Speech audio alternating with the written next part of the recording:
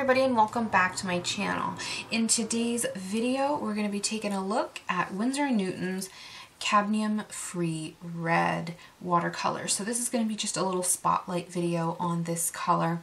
So we're going to be talking about the opacity, the quality of the paint, and I'm going to be giving you some comparisons to other red pigments in my collection and speculating on which pigment that I think this is, because I do have some very strong feelings of which pigment I think this is. So if you're interested in seeing all that, just keep right on watching. I'm also going to show you over here how some of these colors mixed out with that cadmium free red. So Winsor & Newton released a line of cadmium free colors. They have the red, cadmium-free yellow. Essentially what these are hue or replica colors that are going to be cadmium-free. The little thing that's a little bit shady about it is that while you do get light fast information, like a permanence rating of A on this one, for example, and you get the opacity rating and things like that, you're not getting pigment information. And that's sort of my beef with these cadmium-free hue replica colors within all brands. Liquitex is guilty of this too. They don't give you the pigment information. Why does that matter? Well, it might not matter so much to a lot of people, but especially if you're a professional artist and these things matter to you, especially if you're going to be selling your artwork, you'd want to know what that pigment is. Now, of course, I can't tell you 100% for sure what pigment is in this tube, but doing some comparisons of my own research and some testing here, I feel like I have a pretty strong feeling, a pretty good indication. So up here I have some comparisons. I did a black strip of ink along the top here. I used my Dr. P.H. Martin's Black Star Matte ink. I trust this ink. I don't trust any other ink because it always runs on me. I went ahead and I swatched them out to compare the different colors, and then I put a swatch of the mass tone over the ink to see how opaque it is. I did some flow tests and some mixing tests. So here we have Winsor & Newton Cadmium Free Red Mystery Pigment. We have Sennelier's French Vermilion, PR242, and they're the only company that I know of, the only manufacturer that has that pigment currently. Daniel Smith Scarlet Pyrrole, which is PR255. Winsor Red, which is a Pyrrole Red, PR254. Napthol Red by M. Graham, PR122. Pyrrole Red by M. Graham, which is also, of course, PR254. And one that I didn't swatch because I knew it wasn't worth swatching in comparison to this color is Sennelier's Red, which is also Pyrrole Red, PR254, but you can see just how much more blue that one is versus like Winsor Red, for example. This one is definitely not comparable to Winsor & Newton's Cadmium Free Red, or any cadmium red for that matter. Now, this small 5 milliliter tube cost me $11.02 up at my local Hobby Lobby. That is pretty comparable with how much you would expect to pay for a cadmium red. So the point in buying these cadmium-free colors is definitely not to save money. Back in the day, I think that was kind of a driving force behind your choice to choose cadmium hues. Might be that the genuine cadmium pigment is much more expensive and you would be able to save some money, or it might just be a personal preference to go with other pigments, which has been my preference in the past. I personally prefer Pyrrole pigments, or Pyrrole pigments would be usually my go-to choice over cadmium red, just because they're clearer, they're more transparent, they don't granulate, and genuine cadmium pigments are a little bit dirty, to be honest. They don't mix quite as clean. So you can always make a clean color dirty, but you can't make a dirty color clean again. So those are some of my reasonings behind it. But the Pyrrole pigments are usually just as expensive, so it's not about saving money, it's about personal preference. Now, in recent years, some reasons to go and get an alternative to cadmiums have been due to health concerns, issues of toxicity. I'm not here to debate or discuss that. I know that in some parts of the world, cadmium has been banned in paints. There are some people who will argue, you know, the risk from using a cadmium paint is so low, it's ridiculous that we're taking these precautions. And there are others who will tell you, no, it's not ridiculous. It's absolutely not safe for us to have it. I am not here to give my opinion on that, to be very clear. If you want to have a discussion, as long as it's respectful in the comment section below, that's fine. But that's not the point of this video at all. I'm just comparing the cadmium-free paint. So the color that I found it to be most comparable to in my collection would be Daniel Smith's Scarlet Pyrrole, which is PR255. And even in the way that the opacity of it, and even in the way that it flowed, you can see that Scarlet Pyrrole is a heavier pigment, and so it's not going to flow quite as well. Here's the Daniel Smith's. Here's the Winsor & Newton side-by-side of flow test and side-by-side swatched out here. You can see they are nearly identical.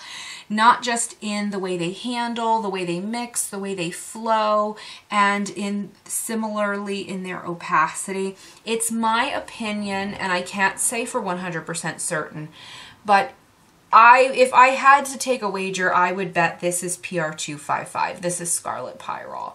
I wish they would just say what the pigment is, but now, does that mean that this is a scam in some way and I'm telling you not to buy this? No, absolutely not. I think this is a good quality paint and I'm happy with my purchase. But the reason that I want to let you know that is because you might already have Scarlet Pyrrole from Daniel Smith, and I just don't want you to end up purchasing the same things over and over again in your collection. You might already have something that's very similar or even identical, and you don't need to make this purchase. So I just want to let you guys know that. The color is so super similar. It's almost spot on. I would say that the Winsor & Newton's cadmium-free red is just a hair more neutral, as where the Scarlet Pyrrole is a hair more warm, but so tiny of a difference. I mean, it's nearly indistinguishable. They lift very similarly, although I think Winsor & Newton's lifted a bit better. That might have more to do with formulation than pigmentation. But just even the way they flowed, I did my best to copy the same technique and pattern here. Obviously, you can't do it exactly, but you can see that pigment, particularly PR255, it doesn't move quite as well because it is heavier. When I squeeze this paint out of the tube, it is very thick. It's very thick, it's very heavy with pigment. There's no shortage of pigment here, and for that reason, I think that the price point is spot on. I do think it's fair because it is a lot. They packed a lot of pigment in here, and I think, you know, that kind of helps with the opacity factor as well. More pigment usually is going to be more opaque, especially when it comes to Pyrrole. You can see here as I swatched it out, I blended it down, and then here I was trying to force it to granulate. I was hoping against hope that it might have something in it that would make it granulate, but it didn't. So what would you be missing between the difference between a cadmium-free and a genuine cadmium paint? If you love granulation, unfortunately you're not getting any of that here. A real cadmium red will granulate. This, unfortunately, it really doesn't. Over here, I mixed the cadmium-free red with Winsor Yellow Deep and Winsor Yellow. The Winsor Yellow Deep is a lot stronger, a little bit more semi-opaque, so we got bolder colors, as where the Winsor Yellow is a very clear, transparent primary yellow and mixed a bit more transparent, which in watercolor tends to be an advantage, especially if you like to build up many glazes. But if you like to work more alla prima, or you like to charge a lot of color in all at once and you're not so big on building up many glazes, then you'd probably like the stronger colors, and this would be a good pigment for you. Now over here to the left, you can see I've got all my Winsor & Newton colors swatched out. Not necessarily in the order they are in the palette anymore, but the reason that I wanted to have something very colorful in the shot is because, #1, I think it helps your eye render a more accurate color reference here, if you have something to provide some context, as where if I took it away, you know, it all might just look very similar in red tone, but I feel like when you have something to compare it to and put it into context, you see the colors more accurately. So that's why I have that there. You can see the first three that I swatched are more warm, and the last three that I swatched are definitely a bit cooler. These would all be categorized as a warm red though. Like, you know, Pyrrole Red is neutral to primary, but still more warm leaning. It was definitely what they considered the warm red in my Winsor & Newton set that I had gotten. And Naphthol red is often used as a hue for cadmium red as well, even though it's more transparent and definitely more blue. I think they did a very good job with this paint overall, I have to say. I do think that it is a little bit more visually eye clean than genuine cadmium, which I think is a good thing. It doesn't granulate like genuine cadmium, which again doesn't bother me because I don't like my reds to granulate, but you might. And so I want to let you know that you're not getting any granulation here. But the quality of this paint is excellent. It mixed very cleanly. There's no shortage of pigment here. It's very thick and heavy with pigment. And I think that if you were looking for a cadmium red hue or something to replace that as an alternative because you were worried about health concerns, this would be a good choice. I do think it's an excellent choice, and the quality of the paint is wonderful. That being said, if you already have Scarlet Pyrrole by Daniel Smith, I don't think you need this. I mean, it's of course up to you, but if you already have a warm Pyrrole Scarlet pigment like this, I genuinely believe that this is the pigment being used here. So I think it's just you're getting a duplicate. You're buying the same pigment over again.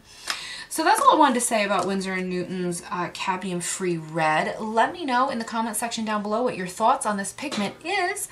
Do you have this? Do you like it? What do you think? And how do you think it compares to genuine cadmium? I wish I had had some genuine cadmium here to show and compare for you guys, but it's been a long time, many, many years since I've used genuine cadmium in my studio, so I don't even own it anymore.